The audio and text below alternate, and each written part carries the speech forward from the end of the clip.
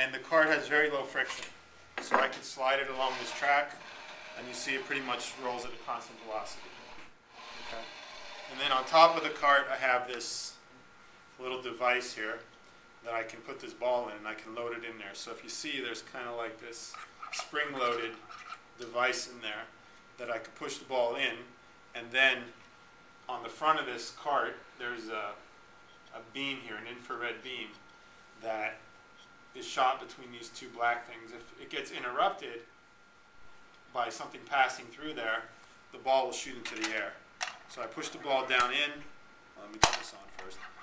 Push the ball down in, and then this thing has a little thing on it that'll pass through there as the cart passes by.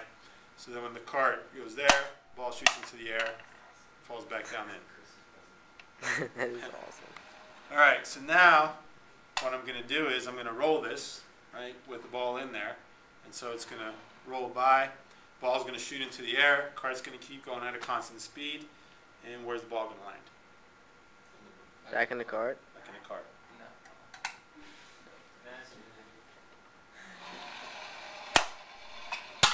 Hit the edge.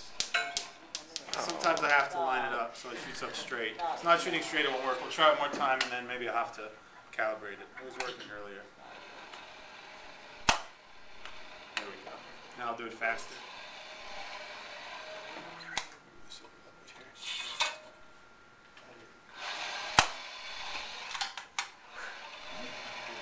Try it faster, a little bit faster.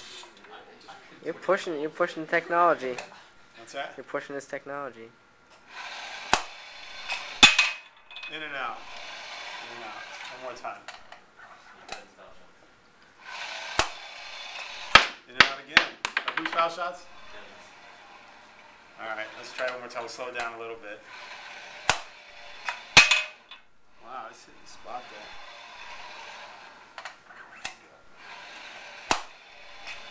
Okay. Now let's do something different with it. So does that make sense? You want to think about X motion separate from Y. So the cart keeps going, the ball shoots out, it keeps its X motion, and then accelerates in the Y direction, ends up right where it started. Okay? Now, here, I have a pulley on this end here. So what I'm going to do is I'm going to attach a weight and hang it over the pulley.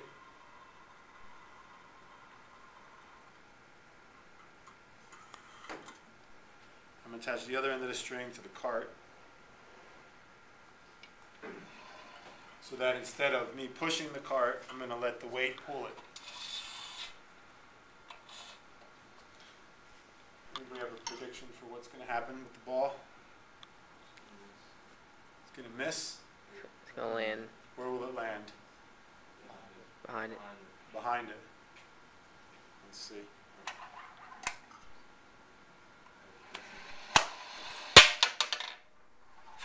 Exactly right. So the cart accelerates, right, keeps getting faster in the X direction, and the ball maintains its X component velocity. So it can't land in the cart because the cart's accelerating away from it.